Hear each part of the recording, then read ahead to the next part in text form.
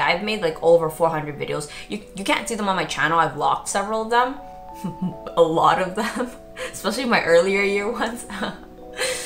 Hey there, my handsome and pretty little Cobras, and welcome back to the Cobra's Nest. For those of you who are new, my name is Mignon Cobra and I make minimalism videos. So today's minimalism video is going to be the art of driving in the rain. 2 tips on how to handle failure. So without further ado, let's just get into the video. Let's get it, let's go! Woo. Today's video is going to be one coming from the heart. I know that's not particularly minimalistic, but I think that there's some aspects of minimalism where you reject the standard that society claims is success. I think does overlap very well with what I'm going to talk about today. And there's 2 things that I'm going to be talking about today. The first thing that I'm going to be talking about is no one owes you anything. And the second thing is 10 minutes on stage is 10 minutes off stage. Okay, so number 1, no one owes you anything. I think that was one of the hardest things that I had to come to grips with. I think I have mentioned in other videos that I struggled with failure or like not reaching success because up until my YouTube channel, everything has gone my way in life. I know it sounds like super arrogant, but I have to be honest and explain why this has been like handling failure has been so hard for me. I wanted to reach 100 pounds. I did it. I wanted to go to med school. I did it. So for me, my YouTube channel, I arrogantly thought I'd be the type of person who was gonna blow up within the first year. And I think somewhere in my 5th year, it really hit home that like other people have been successful for years on end and I still don't really have success. And I think this is arbitrary because it makes me sound very like ungrateful for my channel. I'm super grateful for my channel and I really couldn't say that months ago. I was in a really dark place. So that's why I'm making this video, the art of driving in the rain. Like, how do you drive beautifully? And if you guys have ever seen race cars drivers and they're driving in the rain under difficult conditions and the car just like swerves so beautifully and you're like, it's art. That's kind of how I live my life now. My YouTube channel is me driving in the rain. I wanted to share this idea of like failure and how to handle failure, and I'm gonna explain the first tip, which is like no one owes you anything. That was the hardest part, I think, of accepting failure. My YouTube channel, I guess I came into this with a very entitled mindset. I thought very highly of myself.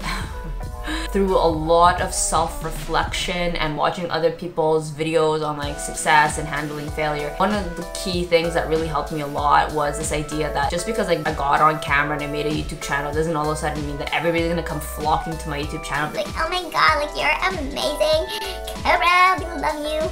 I know it's like sounds so ridiculous and rather like really embarrassing and kind of humiliating to admit that on camera, but that is kind of where I came from. I guess I had a bigger ego and I had more pride than I cared to admit. So once I realized that like I'm not owed, you know, 100,000 subscribers and people commenting on my channel, so I was like, I have to work very hard and I have to put out good content and I have to add value to people's lives if I want to succeed and grow in my niche. Okay, number 2, 10 minutes on stage and 10 minutes off stage. I think this is a Chinese like saying, like a chengyu, and it's this idea that like you may see somebody play on stage for about maybe 10 minutes and they play so beautifully and you think like they are so talented, but the thing that you don't see is you don't see that they practiced for 10 years for those 10 minutes on the stage.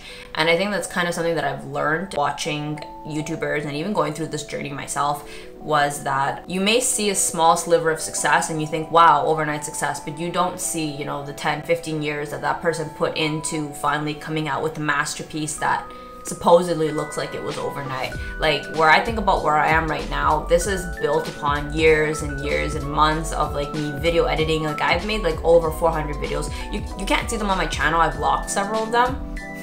A lot of them, especially my earlier year ones. But I've been doing this for a really long time. So although some of my videos now are performing really well, you may think, oh, she's like an overnight success. It's not. I've been doing this for half a decade. So that's something that has really helped me a lot whenever I feel like, why don't I have the success that I want? I have to remind myself that where I want to be is going to require a lot of effort and work on my part. I've also got it out of my head that, you know, work efficient. You know what? Just enjoy the journey. At least for me, I've come to enjoy the journey and the process of just like doing things, because like doing things for a really long time to have the amount that I want, because thinking that I'm gonna do a little to get a little and be efficient brings me back to point 1, which is that nobody owes you anything. So once I got that out of my head and realized that I just need to work hard, put my nose to the grinder and just keep going, I feel like those two thought processes have allowed me to drive beautifully in the rain. Like I feel like I get on camera now, and I think you guys have noticed it too. A lot of you said that it looks like I'm finally thriving, and nothing has really changed. If anything, my subscriber count has slowed down a lot significantly in the past couple months. But this is probably the happiest I've ever been because my mindset is finally in the healthy place. Like, I'm not putting my happiness on external things, like how's my YouTube channel doing? Instead, I'm like actually living my life and what am I bringing to the table as opposed to what is YouTube bringing to the table? Anyway, I hope that you enjoyed this video. I hope that this, you know, the art of driving in the rain resonates with anybody, and I will see you guys in the next one. Thanks for watching. Bye!